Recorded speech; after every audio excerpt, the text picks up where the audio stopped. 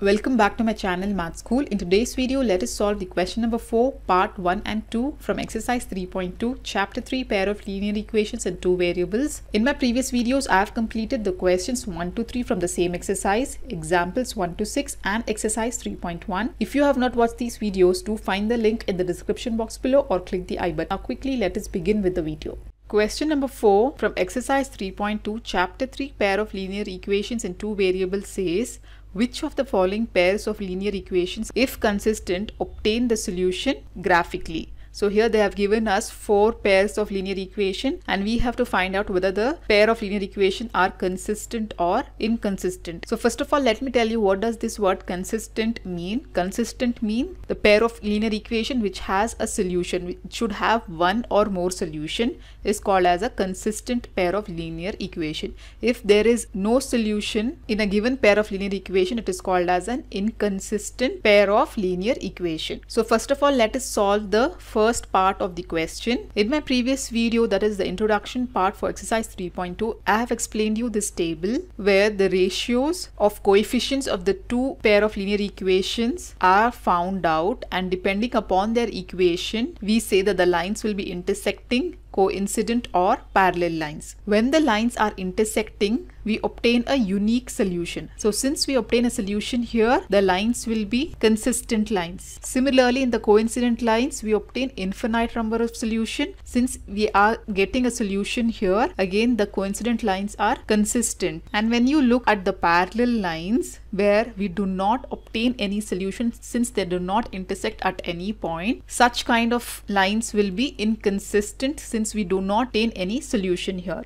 Right? So these are inconsistent lines. So now let us find out, given the pair of linear equation, whether the lines are consistent or inconsistent by equating the ratios. So first of all, let us write down the general form of linear pair of equations. Equations are given by a1x plus b1y plus c1 equal to 0 and a2x plus b2y plus c2 is equal to 0.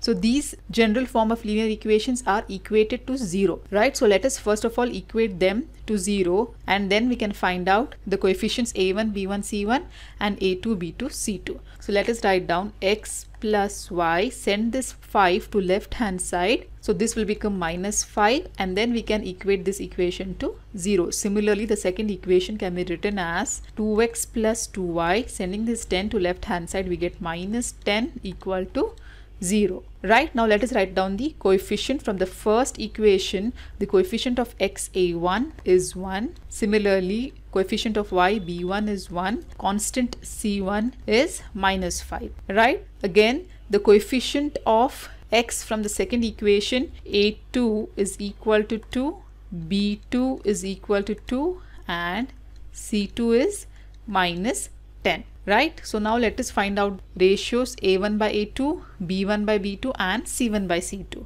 a1 by a2 will be 1 by 2. Similarly, b1 by b2 is 1 by 2 and c1 by c2 is equal to minus 5 divided by minus 10. This minus and minus will become plus and this can cancel as 5 one times, 5 2 times.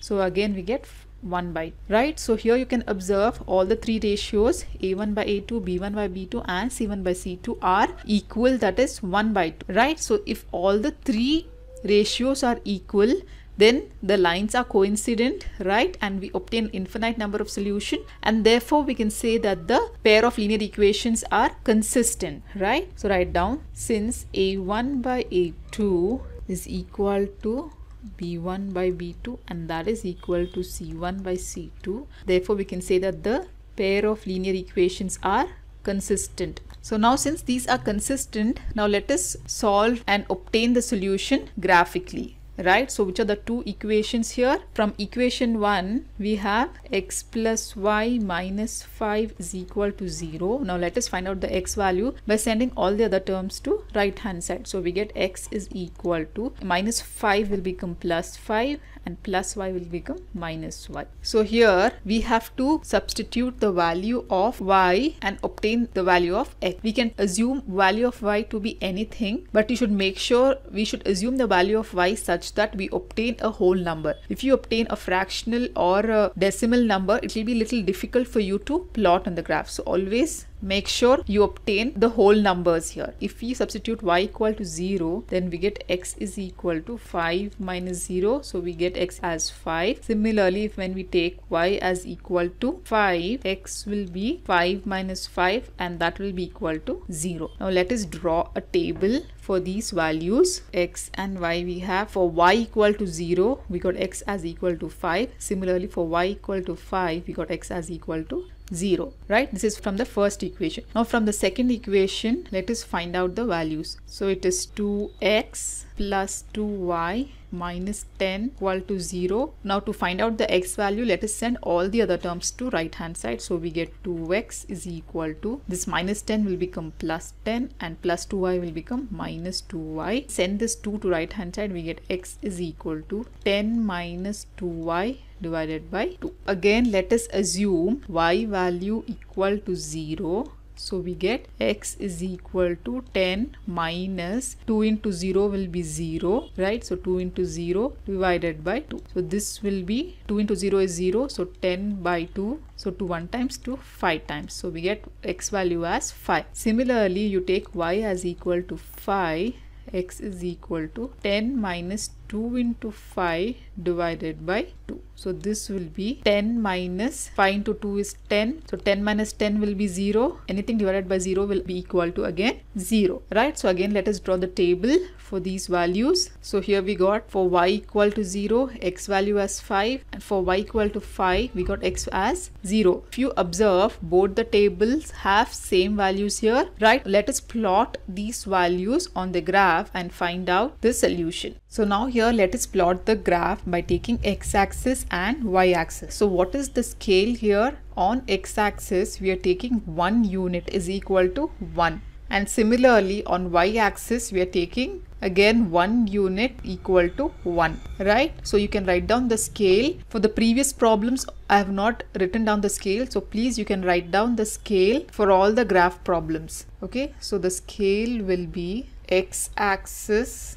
is equal to 1 unit is equal to 1. Similarly on y-axis 1 unit is equal to 1. If you are taking here 10, 20, 30, 40, then we will write 1 unit is equal to 10. Since here we are taking 1 unit as equal to 1 value, we have written here 1, right? Now let us plot the graph for the table from the first equation, x plus y minus 5 equal to 0. So here at x equal to 5, y is equal to 0. So on x-axis we have to take 5 and on y-axis it is 0. So we get a point here. Let us mark this point as A. That is on x-axis we get 5 and on y-axis it is 0. Similarly on x equal to 0, let us take y equal to 5. So on x-axis it is 0, on y-axis we have to take 5. We get a point here, and now let us mark this point as B at x equal to 0 and y equal to 5. Now let us draw a line through these 2 points representing the equation x plus y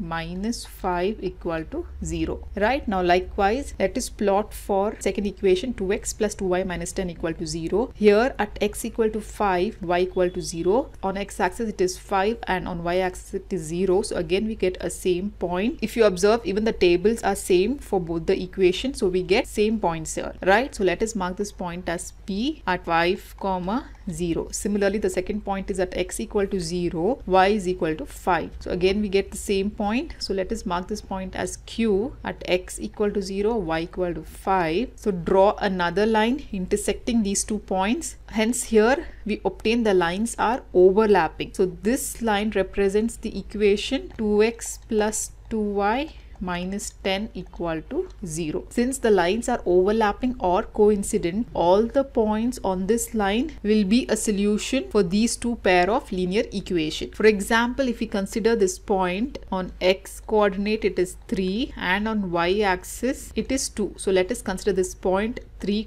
2 and verify in the given two equations. So let us verify here for the point 3, 2, right? Taking first equation, it is x plus y minus 5 equal to 0. So what is x value? It is 3 plus y value is 2 minus 5 equal to 0. So here 3 plus 2 is 5 and minus 5. So 5 minus 5 is equal to 0. So 0 is equal to 0. So left hand side is equal to right hand side. Obviously the first equation is verified. Similarly, let us verify the second equation, that is 2x plus 2y minus 10 equal to 0. So 2 into x is 3 plus 2 into y is 2 minus 10 equal to 0. So here 3 into 2 is 6 plus 2 into 2 is 4 minus 10 equal to 0. So 6 plus 4 is 10. 10 minus 10 will be equal to 0. So this left hand side is 10 minus 10 is 0 and 0. So left hand side is equal to right hand side. Again, the second equation is also verified. So we can say that the point 3, 2 is the solution for given pair of two linear equation. Likewise, all the other points on the two lines, since they are coincident, will satisfy these two pair of linear equations. So therefore you can write down, since the graph of the two equations are coincident, the equations has infinite number of solution. Write down, therefore the graph has of two equations are coincident, therefore the given pair of linear equations have infinite number of solution. So now let us solve second part from the question 4. So first let us write down general form of linear pair of equations, a1x plus b1y plus c1 equal to 0, a2x plus b2y plus c2 equal to 0. So since the general form of linear pair of equations are equated to 0, let us equate the given pair of linear equations also equal to 0. So we can write first equation as x minus y. Sending this a to left hand side, we get minus 8 equal to 0. Similarly, the second equation will be 3x minus 3y. Sending the 16 to left hand side, we get minus 16 equal to 0. Right? Now let us find out the coefficients a1, b1, c1 and a2, b2, c2 comparing to the general form of linear equations. So a1, that is the coefficient of x from first equation, is 1. b1 will be minus 1 since we have a minus sign here, and c1 will be minus 8. Here we have to also consider the signs. Similarly, a2 is equal to 3, that is the coefficient of x, b2 coefficient of y is minus 3, and c2 will be minus 16. So now let us find out the ratios a1 by a2. Here it is 1 by 3, b1 by b2 will be minus 1 divided by minus 3. So this minus and minus will get cancelled and you're just left with 1 by 3. Similarly, c1 by c2 is minus 8 by minus 6. So this minus and minus will become plus. So we get 8 one times, 8 two times. So we get 1 by 2. Right? So here you observe a1 by a2 are equal, but it is not equal to the third ratio c1 by c2. When does this condition occur? So here if you observe a1 by a2 is equal to b1 by b2 and not equal to c1 by c2. So this condition occurs when the lines are parallel, and when the lines are parallel we obtain no solution, and since we obtain no solution we can say that the lines are inconsistent. So write down, therefore ratios a1 by a2 is equal to b1 by b2. This is not equal to the third ratio c1 by c2. Therefore the lines are parallel, and since they are parallel we get no solution, and therefore we can say that the given pair of linear equations are inconsistent. Right? So this is how we solve this problem. If you have any further doubts, do comment me below in the comment section. In my next video I'll be solving part 3 and part 4 from question number 4, exercise 3.2, chapter 3, pair of linear equations in two variables. So till then, do like my video, subscribe to my channel, and don't forget to hit the bell button below to get the latest updates of my videos, as I'll be completing the whole syllabus for class 10th SLC NCERT math. And also do watch the related videos of chapter 3, pair of linear equations shown on the screen. Thank you.